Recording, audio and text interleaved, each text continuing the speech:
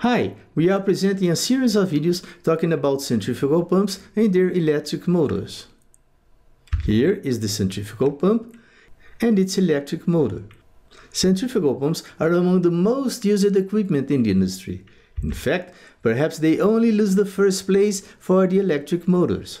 But first, let me introduce myself. My name is Marcos.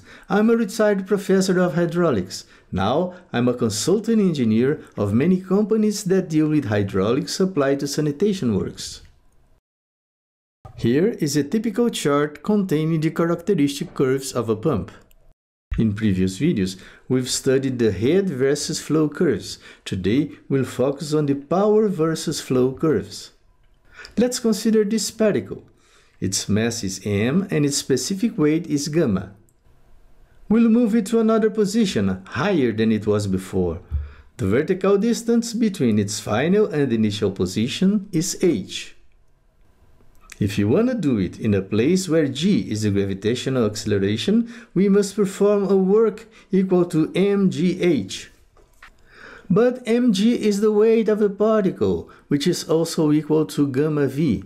Thus, the work will be equal to gamma vh. We define power as the work performed during a time t.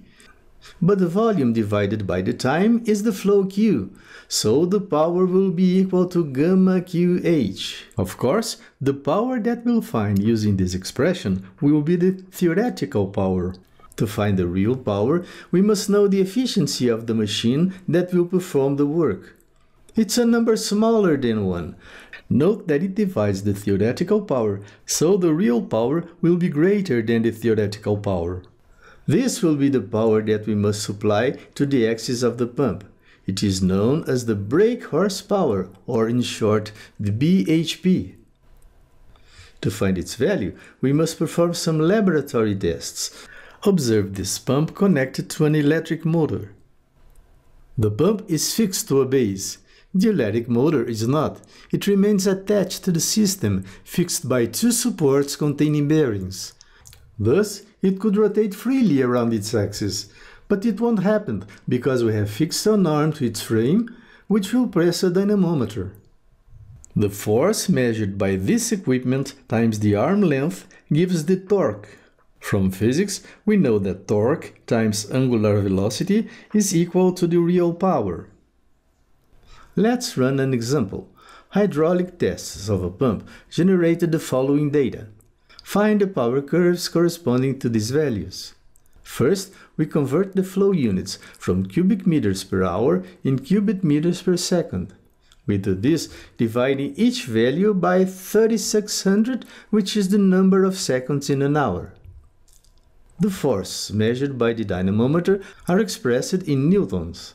Then we find the values of torque for each flow. For this, we multiply the forces by the distance between the dynamometer and the axis of the rotor, which is 0.50 meters.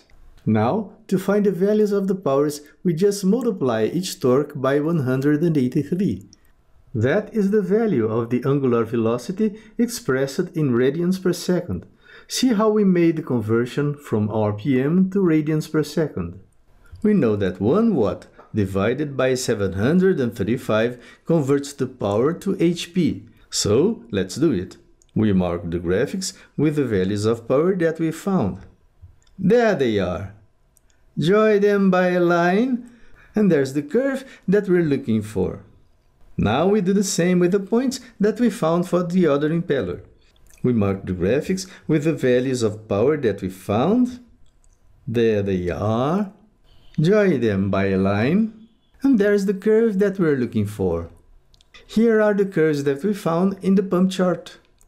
Other tests are also important to fill the chart, such as the determination of its efficiency and its required net positive suction head, in short, NPSHR. But these are topics for other videos. Oh, and if you like this video, don't forget to give it a like. Comment, share, and subscribe. Hit the bell so you can be notified of my next videos.